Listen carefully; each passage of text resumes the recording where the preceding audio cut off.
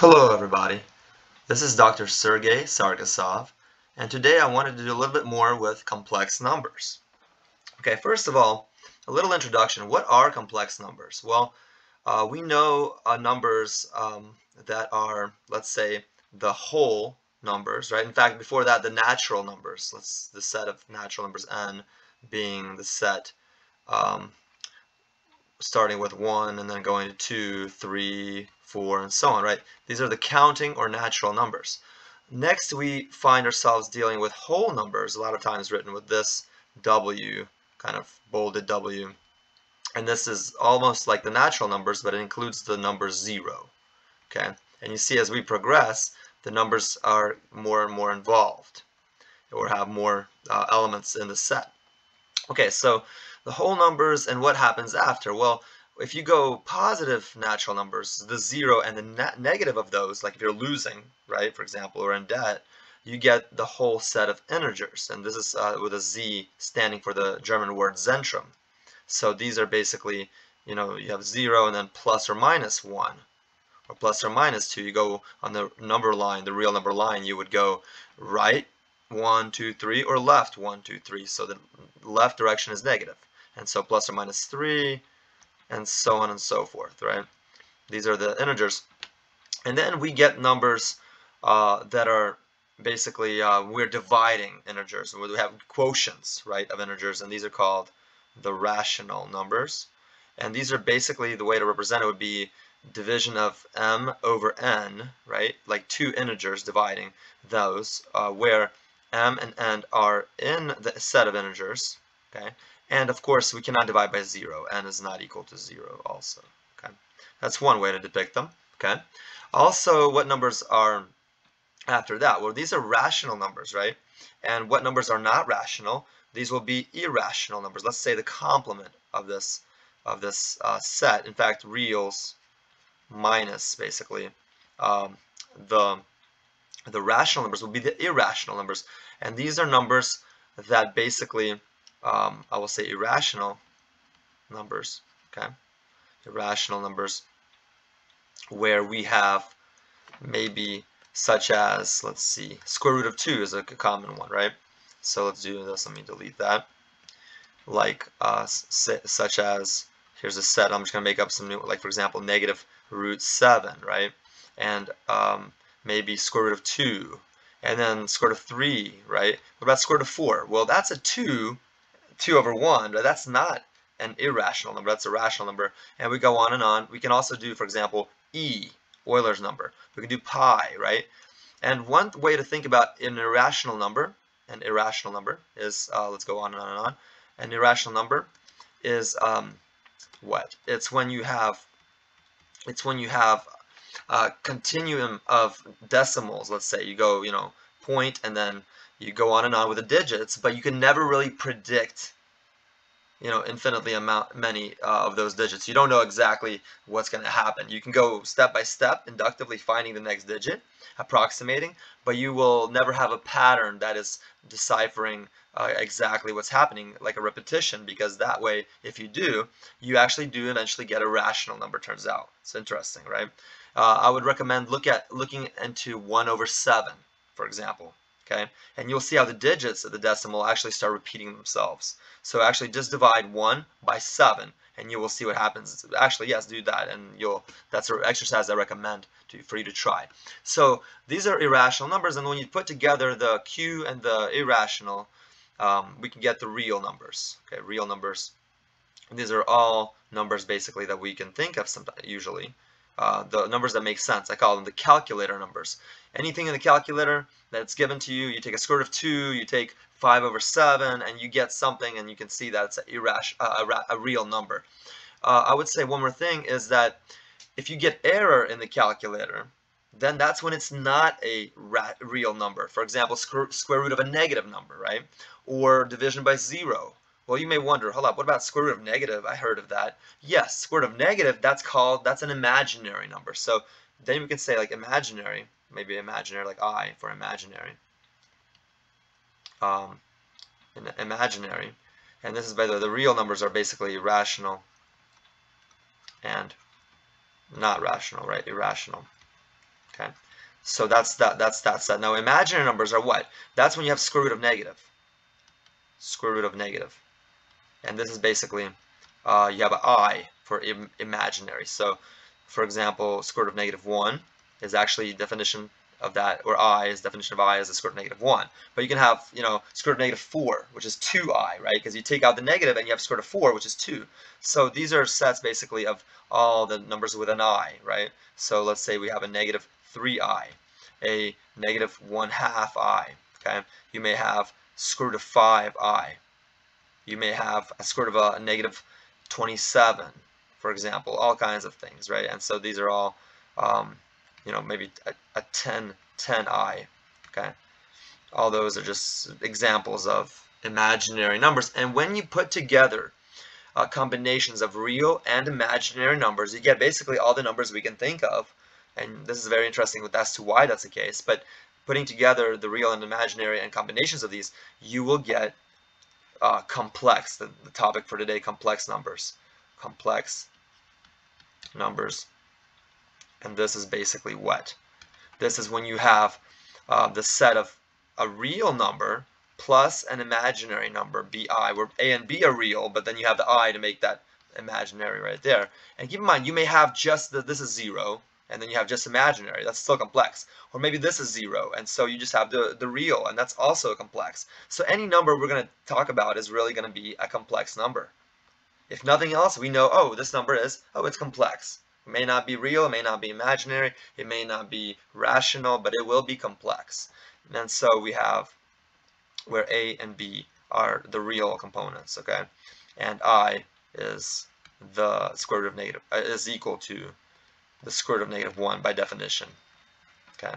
And so this is the set of complex numbers. So what can we do with these complex numbers, right? Like, what's the point of all that? Why am I wasting our time doing this? Well, it's really cool. For example, there's a lot of things you can do. And by the way, when you invent the set of complex numbers and start working with it, there's a lot of things in mathematics. You just kind of, it doesn't make sense. Let me make sense of it. You start inventing some kind of topic, some hypotheses, some postulates, and start working with those. And if they make some sense, you develop a lot of tools that will help you in the long run. Complex number theory is very potent, is very powerful for helping and solve a lot of problems that seem like, it's just a real world. Well, complex imaginary stuff turns out to be really helpful in even applications in many things.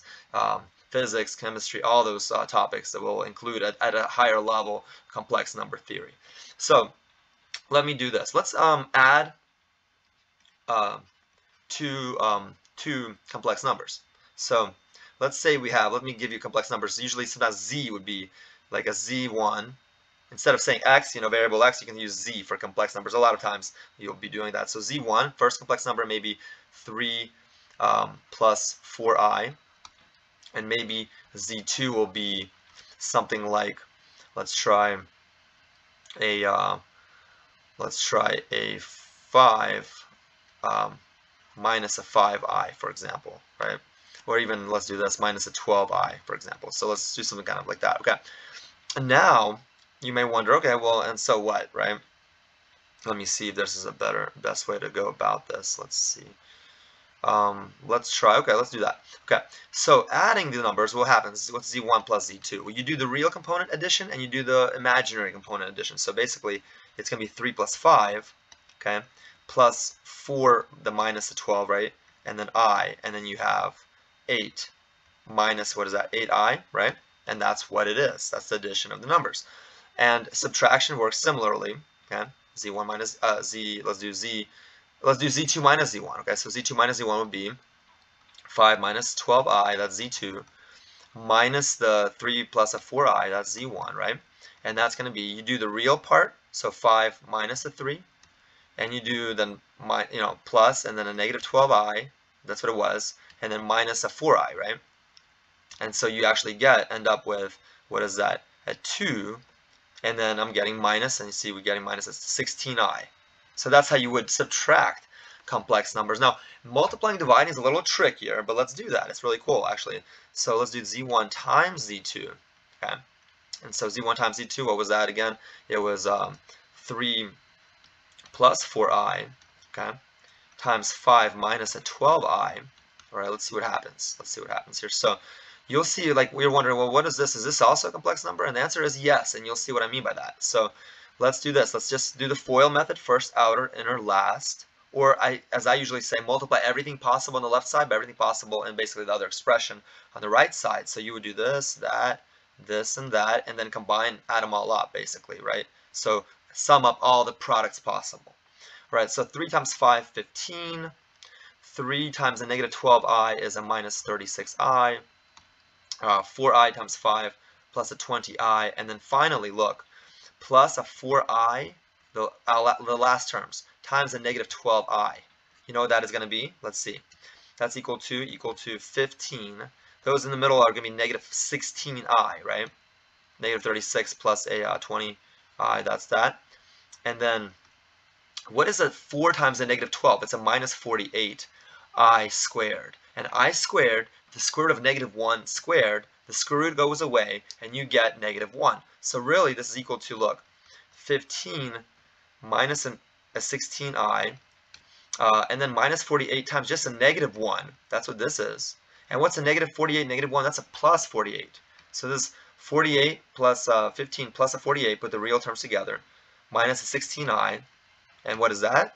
That's going to equal to 63, I'm getting, minus 16i. And hopefully that's correct. There are other ways to check if that's correct, by the way. Okay. And then finally, division is a little bit even more involved. Let's divide z2 by z1. I mean, by z1 by z2, for example. Or, you know, maybe easier would be divide. Let's divide z2 by z1, just a little bit easier computationally. And so this will happen to be, what did we have? We had 5 minus a 12i, right? Divided by 3 plus 4i. And then what happens is, to get rid of a square root, by the way, remember, this is like a square root, and it's at the bottom. So you want to simplify the radical, right? You want to multiply this by a conjugate to get rid of the square root in the bottom. So what you're going to do is, instead of 3 plus 4i, you multiply the bottom by 3 minus 4i. And we'll see the difference of squares helps get rid of the square root stuff, okay? Especially square root of a negative number. On the top, also the same thing, to keep it fair to both top and bottom, to not really change the number, right? This is just like nothing is there. So that's why you can do that. Okay, because something over something, the same thing, is just a 1. So multiplying by 1 doesn't change anything, right? Okay, so with that, let's continue multiplying. And you see, I'm going to do this a little bit more in my head. 5 times 3, 15. 5 times negative 4i, negative 20i. And then what? Negative 12i, 3, that's a minus 36i. And then negative 12 and negative 4, 48, and minus 48. As you see, maybe you can see what I'm doing. And then at the bottom, it's what? 3 squared minus a 4 squared I squared. So that's really 3 squared plus a 4, or let me write it minus for now, 4 squared I squared. And that's actually what? 9 plus, not minus, because this is going to be making a plus, 16. So that's going to be 25. So let's actually continue with 15 minus 48 is a minus 33. And then this is a minus what? 56i on the top. I'm just doing these together here. Okay. And then what is that? That's a 9. And then minus a 16i squared is a negative 1. So you have 25 at the bottom. And you get negative, look at this, you get negative 33 over 25. That's a what? A real number. It's actually a rational also, but it's a real number. This is going to be 25, okay? And minus a 56i over 25. So minus 25, 56 25ths I. And you see, this is also a complex number, right? Cool. So division, and that one is a complex. That one is a complex number. It's in the set of complex numbers. Cool, right? Okay, so, and you see how it always, more than likely, you can feel it out, how you always will have a complex number for multiplying or dividing complex numbers. And a few more things I want to show you. Okay, this is really cool material here. So let's do the complex number, let's do this, what is it? The complex plane. You know how there's a rectangular coordinate system, right? Where you have the x and y axes. And you have, you know, like maybe a relation between x and y, and you start plotting it and getting graphs, right? So you basically have the coordinate system. Let's do that here in 1 second, like this. Here's our, let's say, but now look, what's going to happen is, instead of me calling it x and y, I'm going to say, hey, whatever this is going to be the real part. Okay, like the number, so a complex number, let's say 5 plus 3i, or what do we have, 3 plus 4i, that actually will be, like, you can represent it with a point, because you go 3 to the right and 4 up. So this is real of the number z, or, you know, any complex number, and this is the imaginary part of the complex number. So let's look at how would, let me see, let's kind of do a little coloring schematic here. So this is going to be maybe this color here, something different. Let's see, 1 second. Like this green, okay? And so let's move it a little bit down too. All right, and so let me make it neat here. Okay, so there we go. Look at this. What happens now is we're going to plot Z1. That was 3 plus 4i, right? So 3 is the real part. That means you go 1, 2, 3, and 4 is the imaginary part, plus 4. So 1, 2, 3, 4. This is the number Z1 equals to 3 plus 4i. See that? What about Z2? That was 5. So 3, 4, 5 minus 12. 1, 2, 3, 4, 5, 6, 7, 8, 9, 10, 11, and down one more. 12, right? So kind of a little lower here. That's going to be continue the imaginary axis, and so it's going to be right here, I believe, if we can really get it. Let's see, 1, 2, 3, 4, 5, 6, 7, 8, 9, 10, 11, 12. Yeah. And so look, this is the number Z2, which was going to be 5 minus a 12i, if we remember, right? Now, there's a lot of interesting stuff you can do. There are a lot of interesting things you can do with these numbers. For example, how far away is the number Z1 from the origin? In other words, this point. This is actually called the modulus of the number, or the magnitude of the complex number. This is written as sometimes in double brackets, even Z1 like that. And what that is it's the length. How far away is the point 34 away from 0, 0? By the distance formula, the square root of 3 squared plus 4 squared, right? It's going to be square root of 25 is 5. It's 5. And then if you do the 5, negative 12, you know why I chose that? Because you know what this length is going to be? It's going to be 13. There's a 5, 12, 13 triangle. Okay, so let me just squiggle it a little bit so you can understand that this is magnitude Z2. If you're going to do the square root of 5 squared and plus 12 squared, you're going to get 13. Square root of 169. Cool. And then let me show you some other stuff you can do. There's a lot of trigonometrical things you can do. You can think about polar coordinates. You can think about other things. You can find this angle. You know how to find that angle, theta? Let's call it theta, that angle. You can do, look at this, tangent theta. If you remember tangent, it's going to be opposite over adjacent. So that's going to be the height. Look at this. It's 4 here over 3 there. So tangent theta is going to be 4/3. Let's call it theta 1.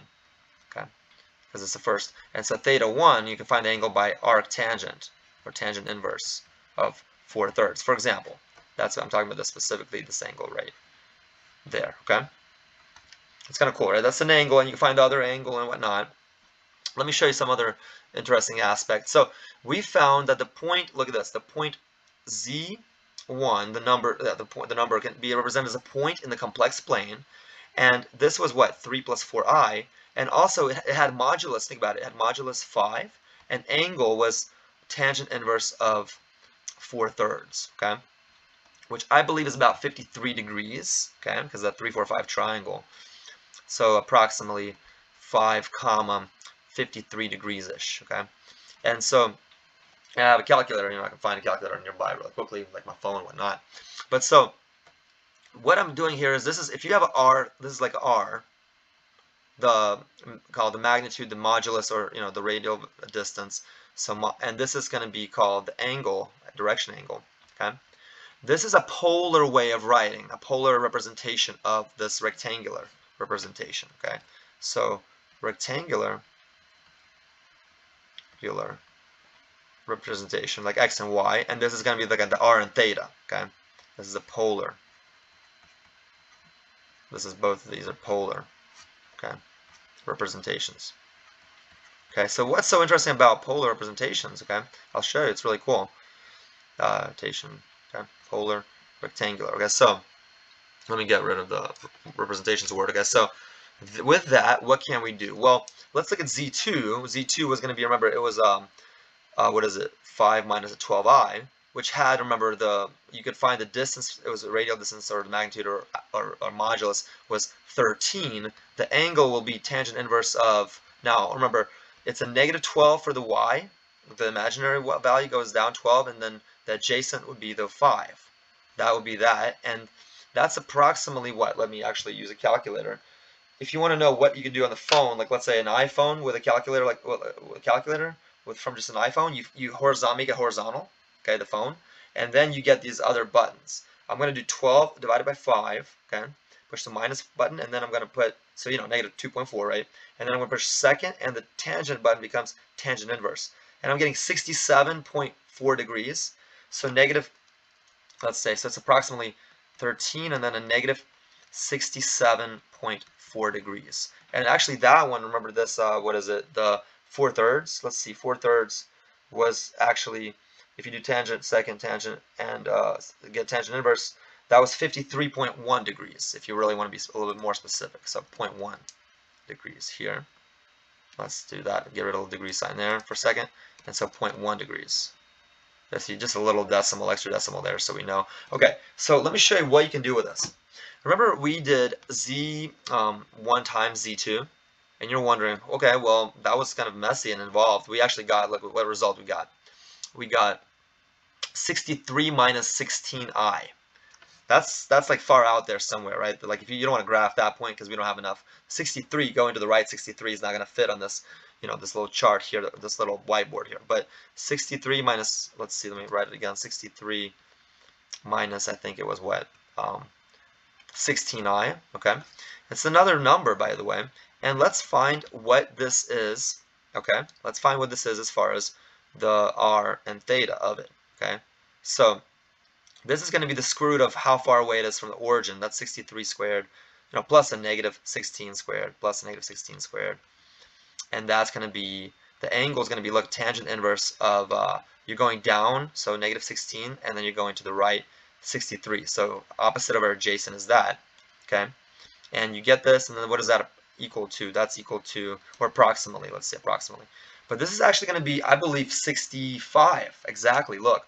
And it should be, look, and I'll tell you why, but 63 squared, let me tell you, kind of just, let's slow down, and, you know, I'm going to, 63 squared is 3,969, and then you're going to add 256, which is 16 squared. You get 4,215. Take the square root of that, and you get, one second, it's terrible because we're not, something's wrong, one second, so I'm not getting it. Maybe a mistake somewhere, one second. So 63 squared, okay, plus 256, 16 squared, okay. And then, okay, 4,225. I messed up somewhere in the computation. Then the square root of that is exactly 65. So how far away is it from the origin? The multiplication of those numbers is 65. And the angle, let me see the angle about. It's a 16 negative divided by 63. Okay, tangent inverse of that. And we're going to get negative 14.3 degrees about. Negative 14.3 degrees. Says actually negative 14.2500, etc. But that's what we're getting. And now look, let me ask you a quick question. If I were to do the following, if I said, hey, Z1 times Z2, what if, like kind of a question mark, I'm just going to leave it here. I'm not going to go much further. I'm going to leave this lecture here. It's kind of, I know it's already some time in it. But what if you were to do this? You would say, hey, I'm going to multiply the first modulus by the second modulus. Like, remember we had a 5 and a 13. Why not multiply these? And there's of course an interesting way to show that. It takes trigonometry and law of the sum and difference of angle formulas and trigonometry to prove this. Okay, but we can do this, and you multiply R1 times R2, and again check this. Let's see, like go into that in depth and like maybe learn a little bit more. I just want to give you a little insight and a little thing before we kind of finish our lecture today. So R1, R2, and guess what? Why don't we add up theta 1 plus theta 2? It's kind of more like a DeMoivre's theorem. So this has to do with this French mathematician DeMoivre's, and so his theorem is a really cool theorem. Look into this, okay? Really awesome theorem. And so what happens is when you multiply numbers that are complex, by the way, those are vectors. Think about that. They have a direction and an angle. For an angle, and also have how long, the magnitude, right? So if you have two vectors and you're multiplying them, whatever it means, like complex numbers, you're multiplying them, right? You get something, and look at this.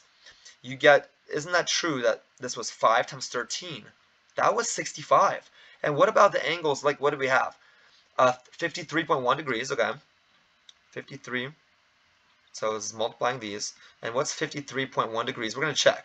Minus a 67.4 degrees, because it was a negative, right? It's going to be equal to exactly, look, 65, right? And then this is what? A negative 14.3. Cool, right? This is exactly, look, here, and here.